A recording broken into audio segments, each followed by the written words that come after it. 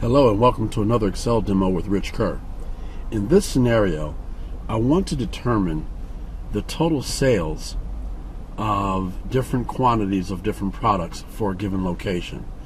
Well, we take the first range of data. I've got 2,000 units of phones, 1,500 tablets, and 1,800 televisions.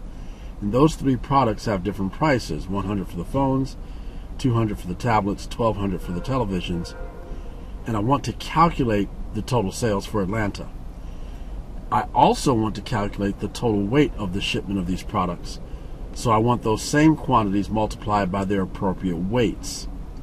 Now, one approach would be to sort of create some arithmetic to solve this for you. So you could, say, okay, the total sales is going to be the 2,000 units of phones multiplied by the price of phones plus the 1,500 quantity for tablets multiplied by the price of tablets, and then add that to the quantity of televisions, 1,800 multiplied by the price of the televisions.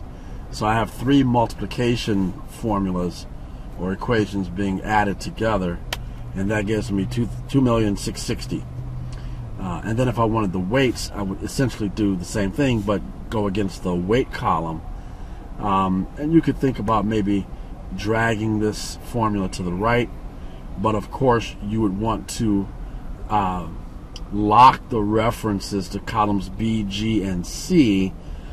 B, C, and D rather, with your quantities. You wouldn't want those to shift if you drag to the right, but you would want the reference to column G to shift over. And then, of course, then you have to fill it down and worry about locking row numbers, etc.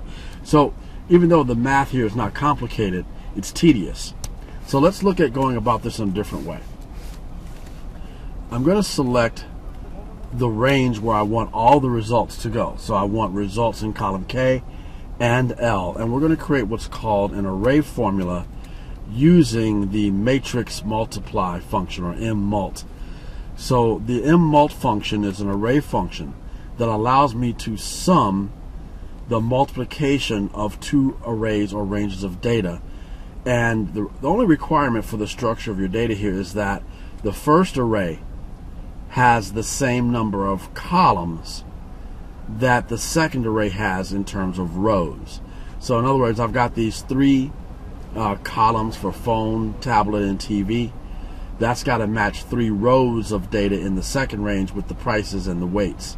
So what the MMULT function will do is multiply the 2,000 by the 100, the 1,500 in the quantity for the tablet by its price, the 1,800 in televisions by its appropriate price. And it does all that for you together. And if you select the whole result range where you want the results to go, we can do it in one fell swoop. So I'm going to select my first array, which is B3 through D10, comma, and my second array will be G2 through H4, close paren. Now, this is an array function, which means you have to enter it as Control-Shift-Enter from your keyboard.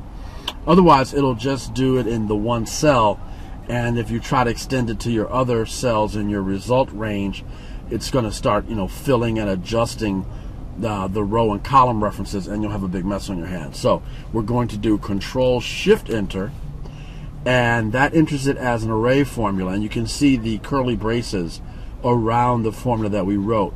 And so we can see the 2,660,000 for the total sales of phones. 2,000 by 100, 1,500 by 200.